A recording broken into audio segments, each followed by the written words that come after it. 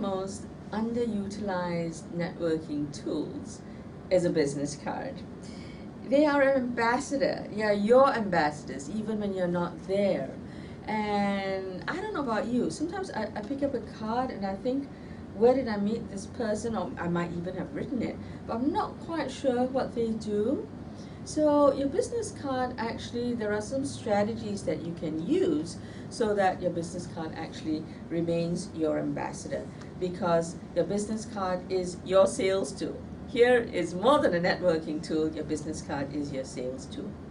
One helpful thing that you can do is to put your photograph on the front, because maybe people are meeting hundreds of people and they may only pick up your card again in 2 months' time. Having your photograph there will remind them who you are, and that's why your visual appearance is also very important. When they see your face, they can link you with the conversation that you had. Don't be shy about putting your awards on your business card, because they are your competitive edge. Life is very, very competitive, and there are people equally as good as we are. They may even be better than we are. So if there's some award that you have won, put it there so that people know why you are different from your competitor. Don't be shy. Adding a tagline will help to focus the attention of your audience.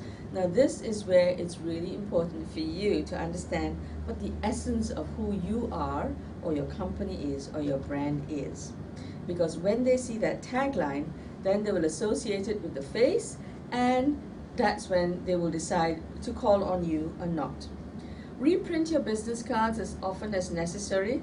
Don't think you're being economical and think, I don't want to throw them out, I'll wait until they wear out. Because if the information is not relevant, you're not doing yourself any favors. As soon as you've updated information, print some new ones, throw the old ones out. Do keep a spare box in your car or in your bag. And once you're down to your spare box, then you know it's definitely time to reprint, because you could miss a good sales opportunity by not having enough cards to give out. Treat them as having value and offer your business card. Don't hand them out like free flyers, have my business card, because then they may be thrown and they may not have any value.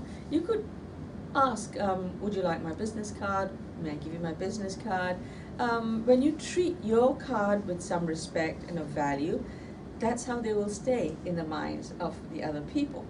So here's to making up business cards that actually sell you.